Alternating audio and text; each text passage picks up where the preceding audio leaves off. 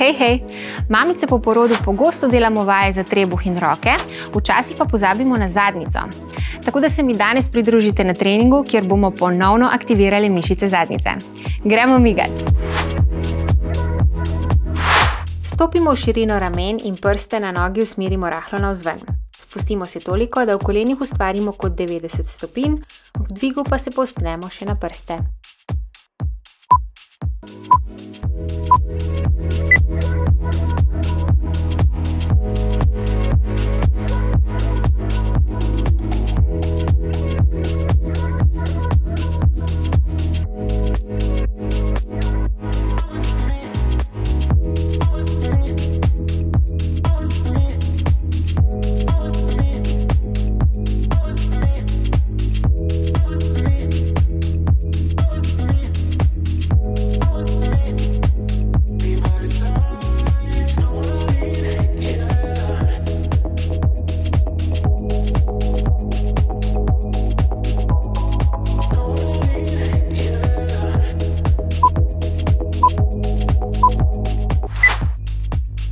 Iz stoječega položaja izmenično stopamo nazaj v izpadni korak tako, da v obeh kolenih ustvarimo kot 90 stopinj.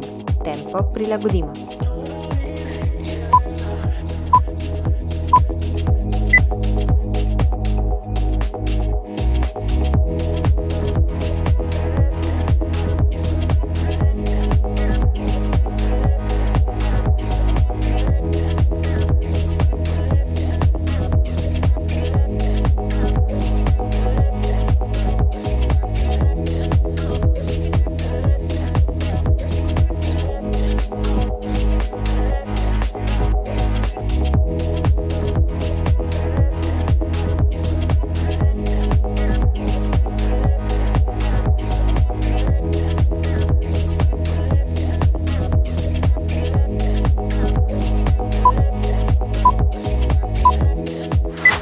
V stoječem položaju iztegnemo eno nogo vstran, drugo pa rahlo pokrčimo, s čimer postanemo bolj stabilni. Iztegnjeno nogo dinamično dvigujemo in spuščamo. Pazimo, da v bokih ne povzročimo rotacije.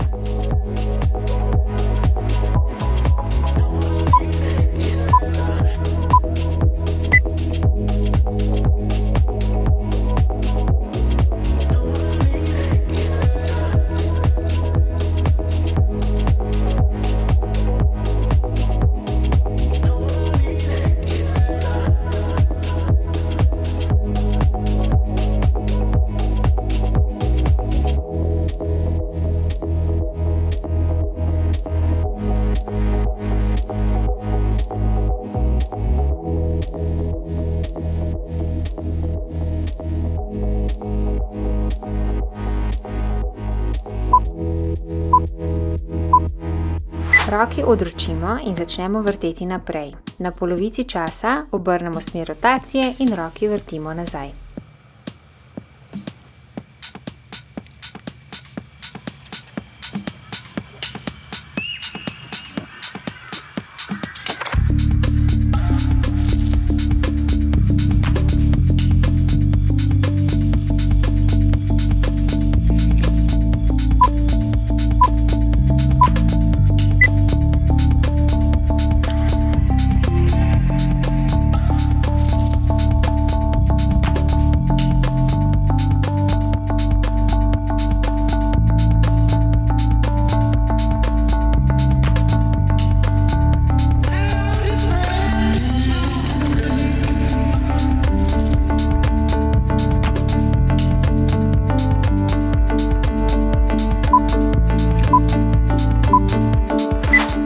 Roki odročimo in jo začnemo dvigovati in spuščati.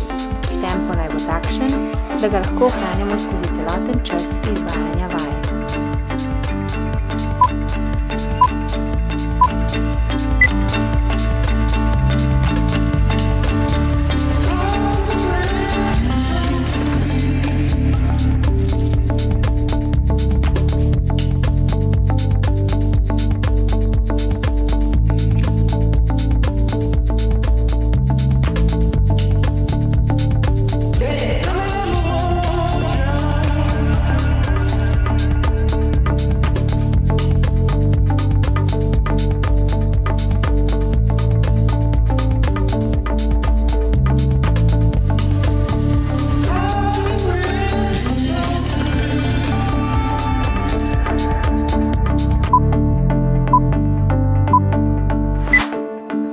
Postavimo se na bok in namestimo sklenjeno elastiko okrog stegen.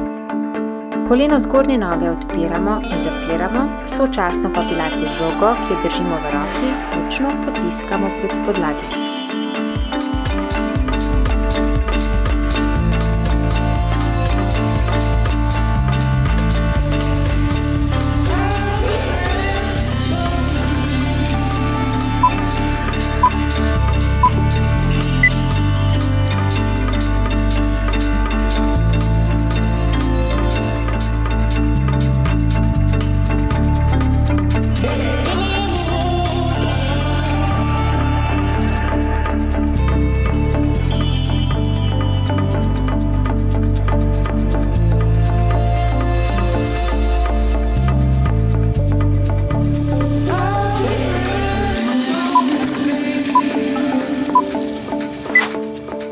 V ležečem položaju peti približamo zadnjici in jo močno potisnemo v podlago.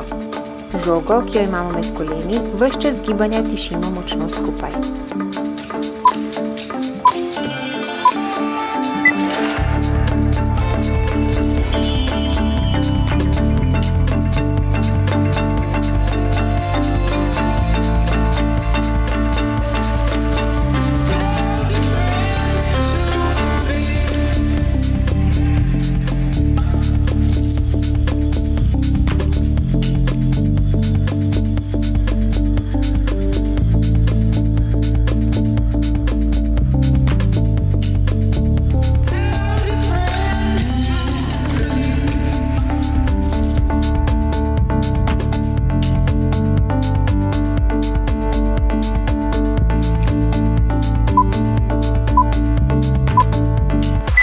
Iz položaja na vseh štirih se spustimo na komolce, med dlani pa primemo žogo, katero ves čas gibanja močno stiskamo.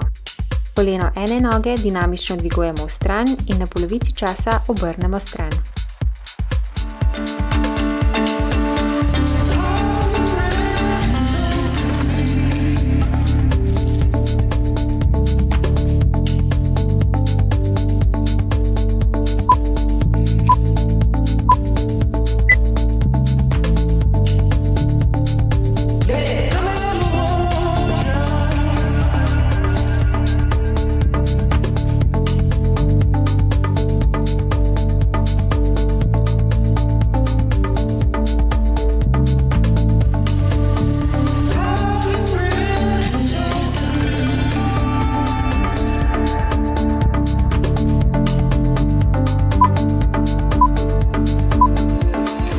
V ležečem položaju peti približamo zadnjici in jo močno potisnemo v podlago. Žogo med koleni ves čas gibanja tiščimo močno skupaj, elastiko, ki jo imamo v rokah, pa aktiviramo tako, da dlani potiskamo narazen.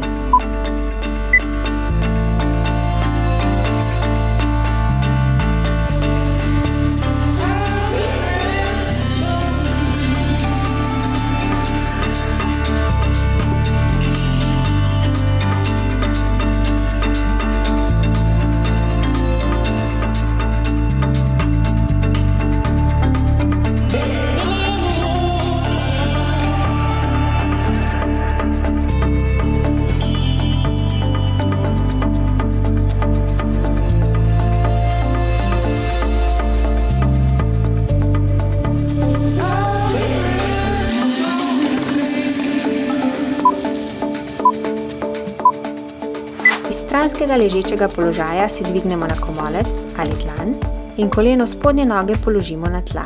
Zgornjo nogo iztegnemo in jo dinamično dvigujemo proti stropu.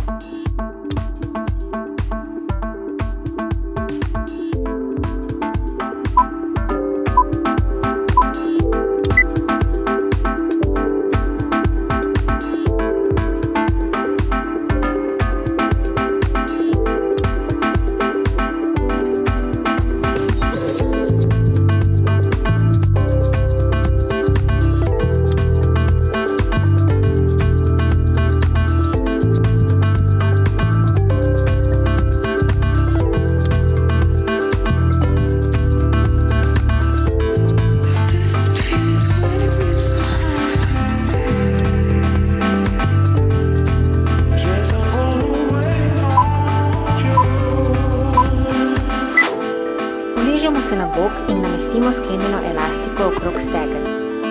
Koleno zgornje noge odpiramo in zapiramo, sočasno pa pilates žogo, ki jo držimo v roki, močno potiskamo proti podlagi.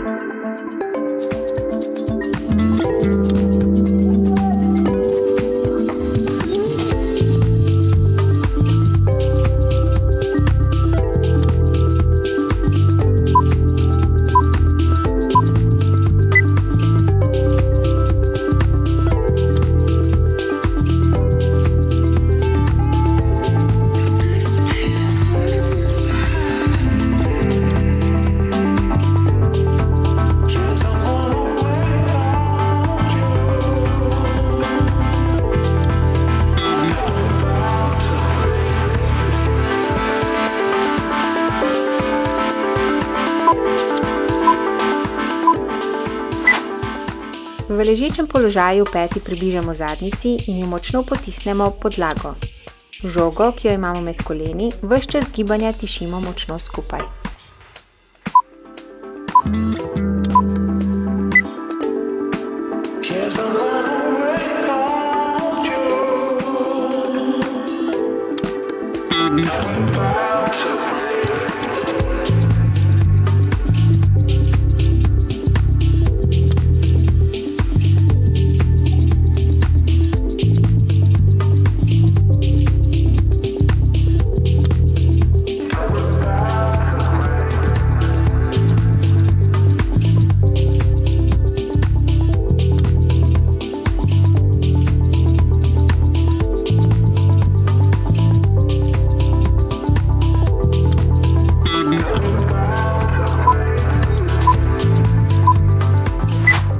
Položaje na vseh štirih se spustimo na komolce, med dlani pa primemo žogo, katero ves čas gibanja močno stiskamo.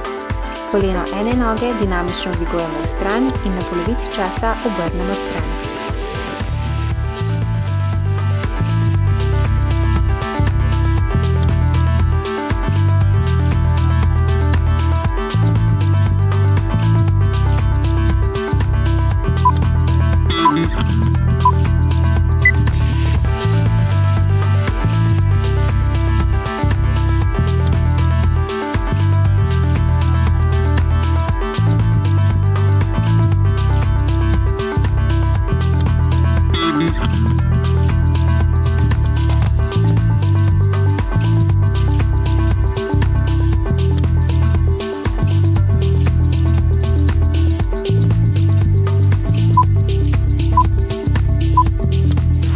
V ležečem položaju peti približamo zadnjici in jo močno potisnemo v podlago.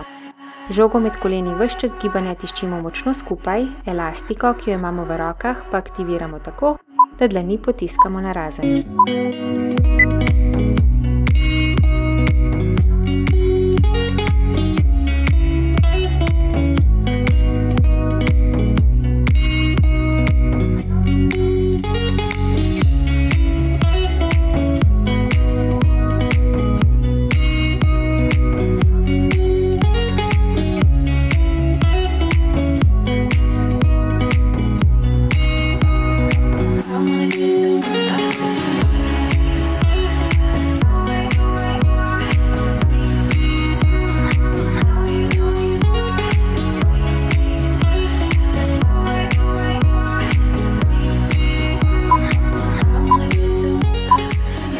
Iz stranskega ležečega položaja si dvignemo na komolec ali dlan in koleno spodnje noge položimo na tla.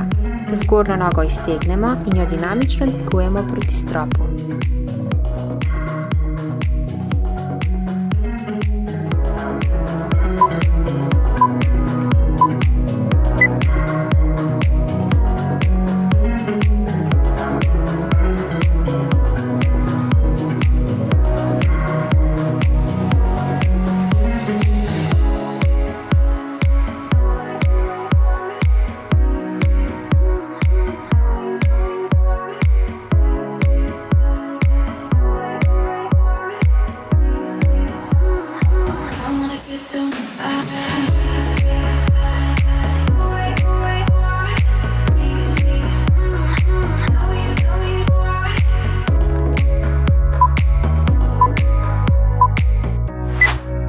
Uležemo se na bok in namestimo sklenjeno elastiko okrog stegen.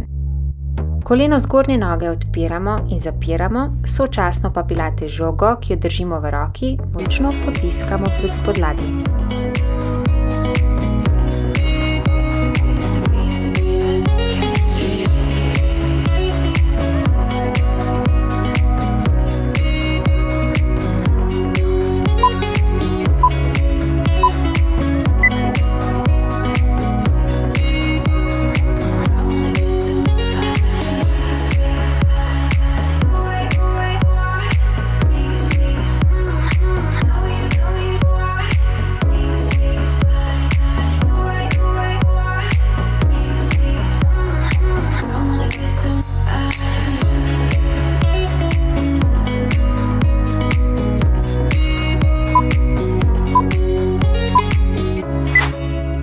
V ležečem položaju peti približamo zadnjici in jo močno potisnemo v podlago.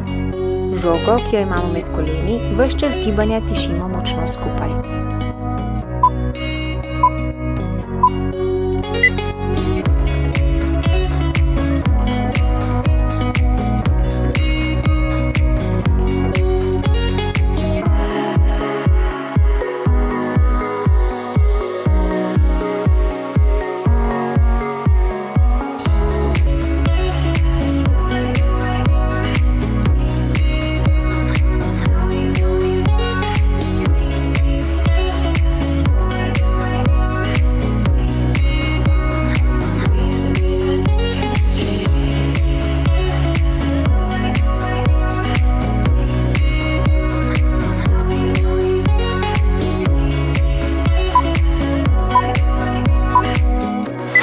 Iz položaja na vseh štirih se spustimo na komolce, med dlani pa primemo žogo, katero ves čas gibanja močno stiskamo.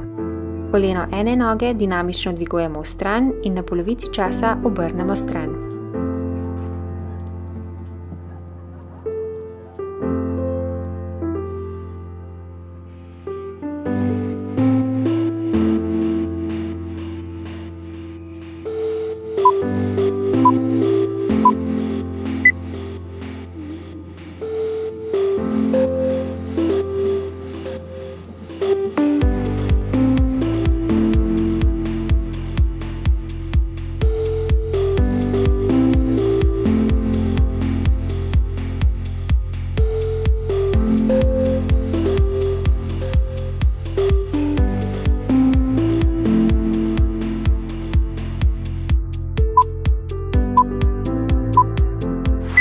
V ležečem položaju peti približamo zadnjici in jo močno potisnemo v podlago. Žogo med koleni ves čas gibanja tiščimo močno skupaj, elastiko, ki jo imamo v rokah, pa aktiviramo tako, da dlani potiskamo narazen.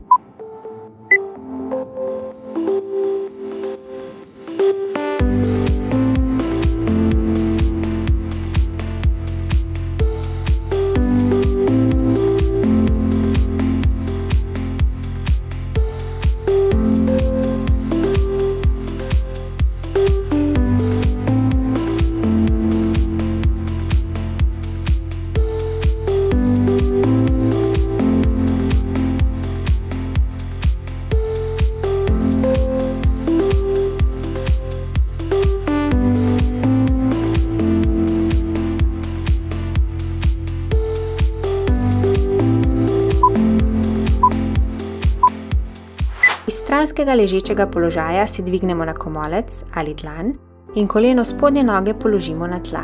Zgornjo nogo iztegnemo in jo dinamično dvigujemo proti stropu.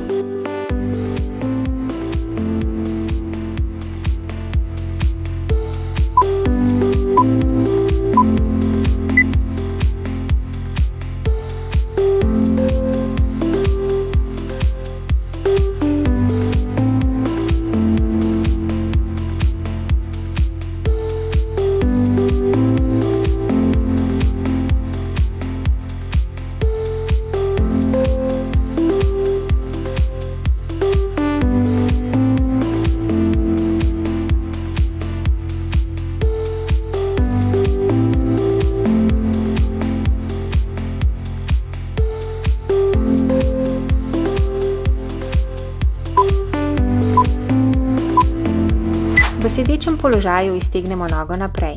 Trup približujemo kolenu, pri čemer pazimo, da raztezamo do prijetne bolečine v zadnjem delu noge.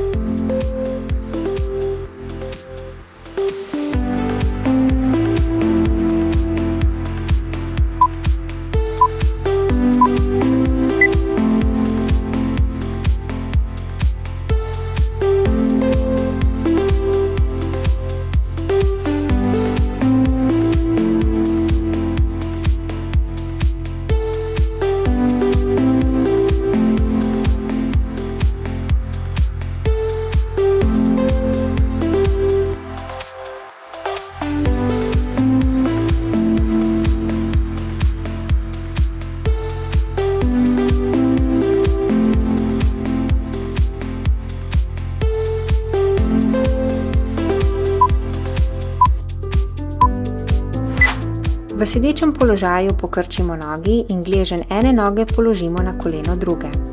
Nogi primaknemo čim bolj ob telo, saj s tem povečamo razteg zadnje verige nog. Pazimo, da je razteg postopen in ne boleč.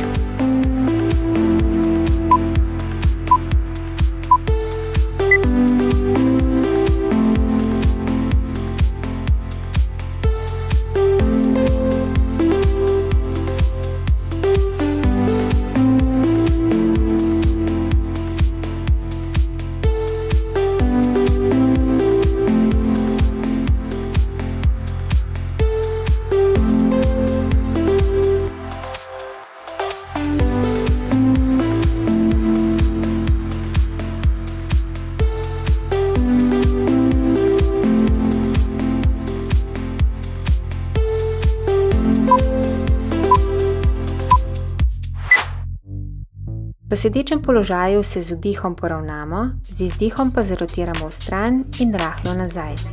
Z roko se lahko opremo ob nogo. Ponovimo na drugi strani.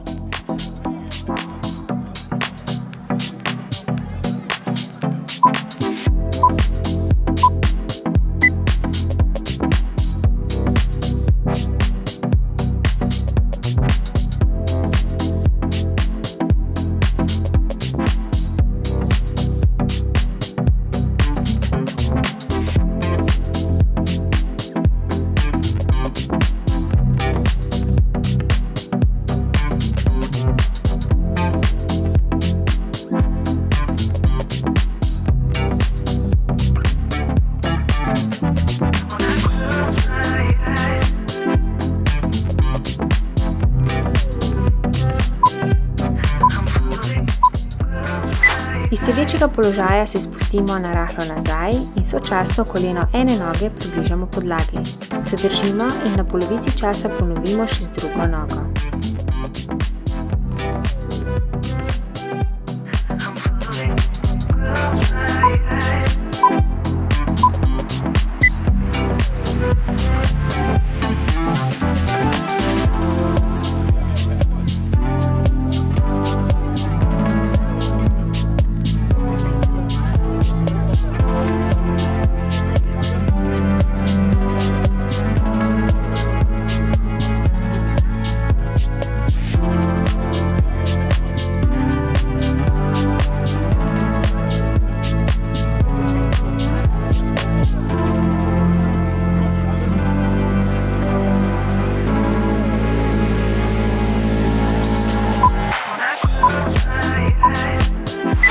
Uležemo se na hrbet in telo povsem sprostimo.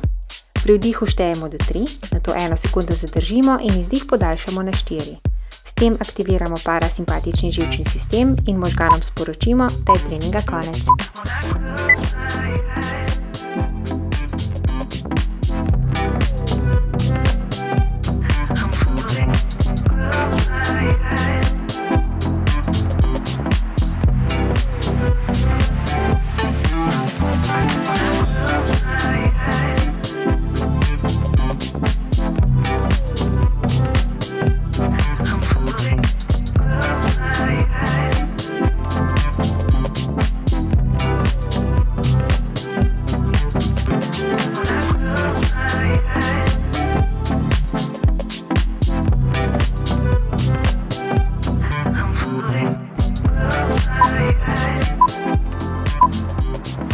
Odlično, dober trening je za nami. Na našem YouTube kanalu lahko najdete vse moje nove vadbene programe, ki so namenjeni prav novopečenim mamicam. Imamo to!